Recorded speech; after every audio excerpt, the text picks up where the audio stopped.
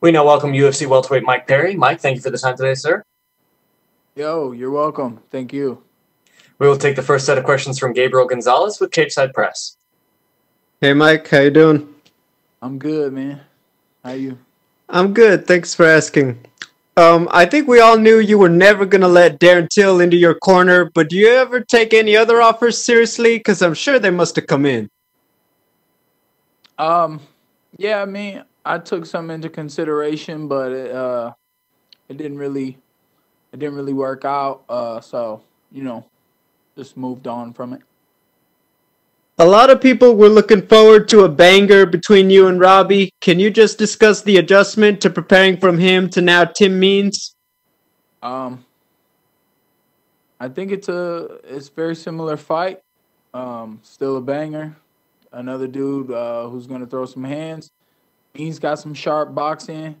It's a little different boxing. It's more points, which makes it more difficult. I think Robbie trying to throw some heat at my head would have made it easier to hit him with a harder shot. The final one, people are obviously still going to be fascinated with your corner. Very bluntly, are they there as much for advice or is it more moral support and you're just handling this by yourself on Saturday? Yeah, you already know. This is all me. This is what I do. Platinum martial arts. I got the love of my life. That's the most important thing to me. That's motivational and uh, I guess moral support. And I just want those people closest to me, the people that I feel are important to me, to be the ones to deserve to sit by me. Watch this. Watch me try to do something special. That's all for me. Thank you, Mike.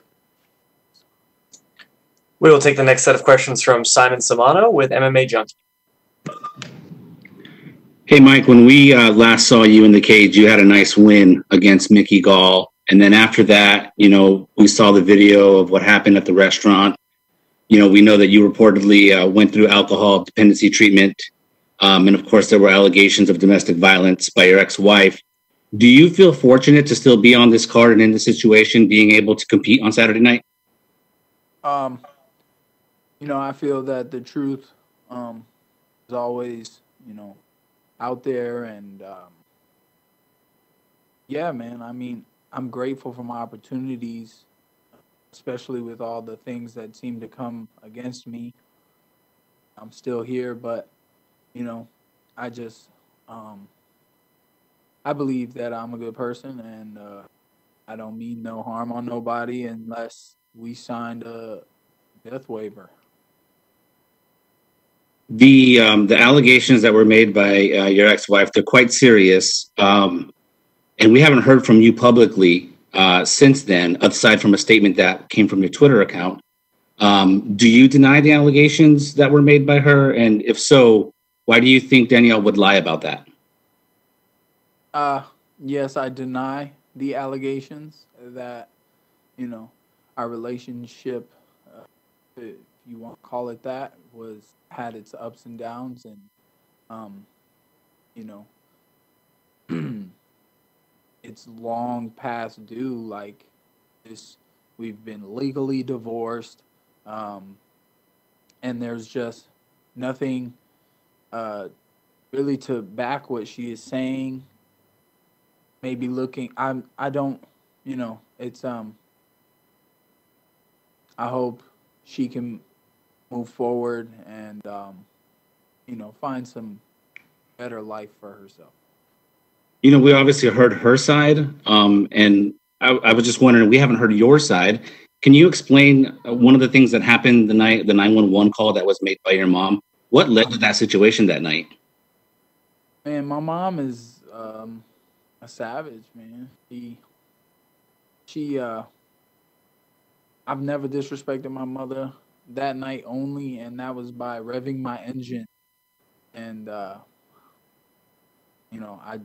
drove across her grass, so she called the cops on me. Did it do anything to hear? Whatever. All I Did it did do was give anything? my mom a bunch of money for that. You know, she did that to me because she know y'all go ask her. I've never ever disrespected my mother. That was the only time ever, and it wasn't even. I just revved my engine like I do that on the regular. So my mom knows what's up. What led to that situation that night, though? Obviously, we know what Danielle claims. She said you assaulted her that night. Do you care to share what led to her being barricaded in your mom's home? I don't believe that you have that correct because I did not assault her that night. And you know, I don't believe that necessarily those allegations were made about the night that 911 call took place, because the night that took place, what happened was Danielle just went over to my mother's house, and I went over to talk to my mother to tell her to come outside and speak to me. And my mom said no. So I was like, what the heck? Like, can we have a conversation? What's going to happen? So, you know, my mom got upset with me because I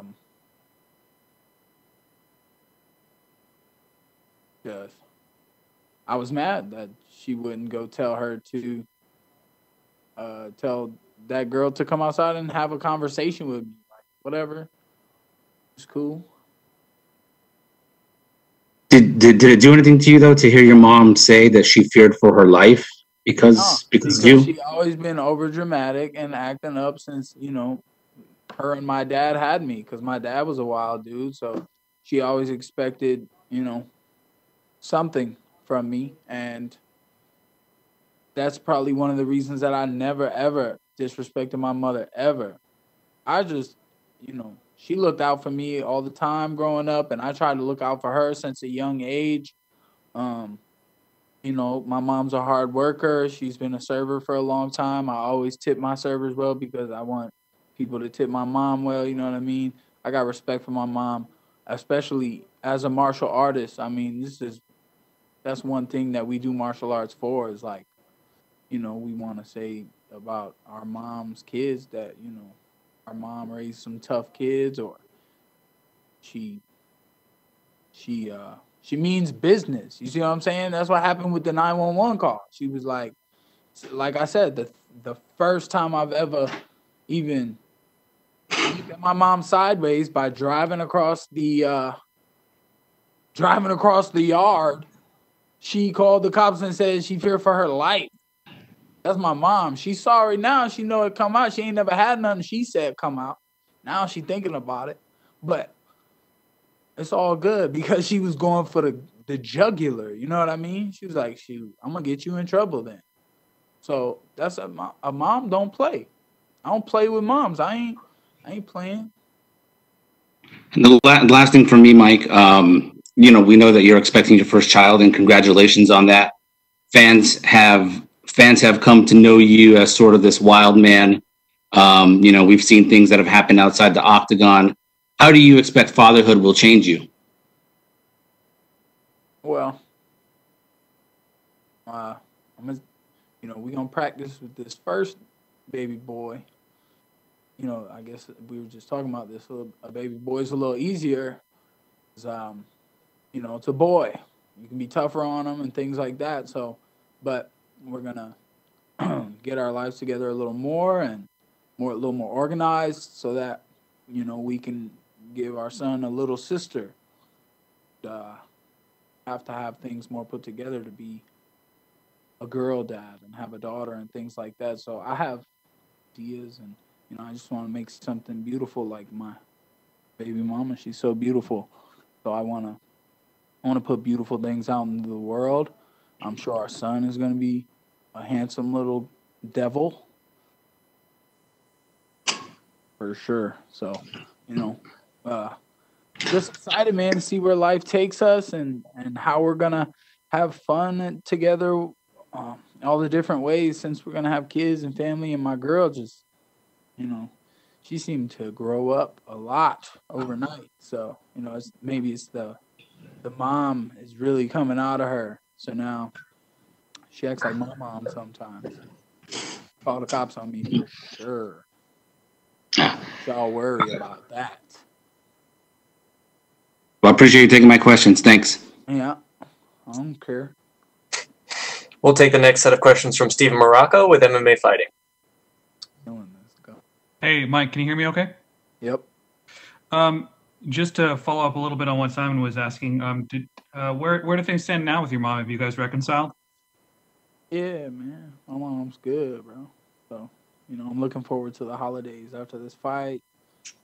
Go see family, eat some Thanksgiving. I'm cutting this weight.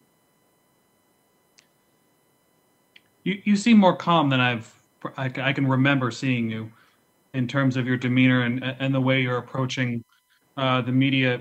Is there something different about you? Did things change after you went to treatment, after you got serious with Lattori, after the news of the baby? You know, being with Lattori, you know, I think she's so smart and how she keeps things simple and tries to stay relaxed. And, you know, I don't know. I can see things in a lot of fighters and athletes and things like that. And I'm trying to, the way I described it was like, go by Mike Perry, things like that. But my girl calls me Michael. I'm trying to be more Michael these days. And, you know, just be composed. And I believe I'll fight that way too. Is that better for you in the cage, you think? Have you experienced that yet, or you thought about how that's going to affect the way you go after your opponents? Yeah, you saw a little bit of it in the Mickey Gall fight. I believe that yes, I still put pressure and walk them down, but it's with the slip a shot, or I try to throw at the same time they throw. I try to throw that counter shot, pick off what they're going to throw. Just trying to, like, with forward pressure, not trying to force the shot, but it just comes to me. You know, I can't really explain it. It's just some angles that I see that I try to hit on people. And it goes in with the whole discussion of, like, calm, composed, poised, and, like, being under control of the situation, how radical it gets, and then being ready for that too. Like, that's still there. You know what I mean? That's always going to be there inside of me. So let it out when I need to serve some energy, especially for Saturday. And can you tell us about this other corner that you have besides Lattori? Yeah, my boy Matthew. He's a good guy. He just he kind of just fell into the situation, and you know, he's helped out with me and Lattori and helped us out. So you know, he knows my boy Alex, and me and Alex have been working to be in the corner for this weekend or whatever, and you know, I don't know what's going on with that, but just I wanted to give my buddy an opportunity, and you know, I'm gonna go to work on Saturday, me and the team. Is he from the fighting world, or is he just a friend? I mean, he knows some things about fighting, but he's not really. I mean, he's in the world now, isn't he? I like to do that. I like to bring people in. They thought my girl had no experience, but look at her now. Her and my son already got a win in the UFC, corner, handling business. And last one for me. From the things I was seeing online, it seemed like Darren actually wanted to corner you. He wanted to help you out. He wants to see you be successful. You know, despite all the back and forth you guys have had verbally on Twitter and whatnot, he wanted to help you out and he wanted to be there for you. Does that mean anything to you? Was there ever any thought in your mind that, you know, maybe I should bury the hatchet and give this guy a chance? Was it just sort of a stunt? How did you feel about it? It's an understanding between martial artists. When you see something that you have to respect it. So it's the way he sees me, because I've busted his face before, and you know, do have a type of respect for him. I know he's capable. I know he is skilled. Sure, I can't take that away from him, no matter how much of a piece of shit I think he. So, you know, but that doesn't change the fact.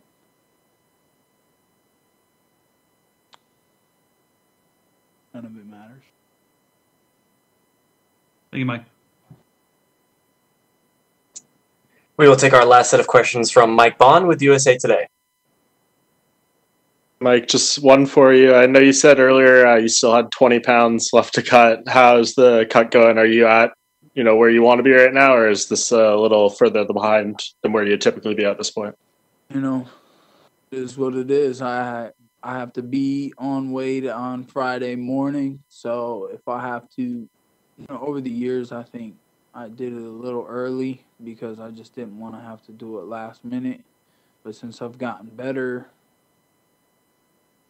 since I understand the process more, Tilly, I can wait, and so I still have like 20 that I'm gonna plan on cutting like last minute, and then getting on the scale, and then blow up.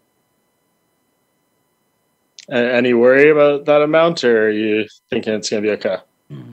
I mean, I understand hard work, so it's not really. I'm worried. I am curious if I thought that I have gotten bigger, but I know I can do it.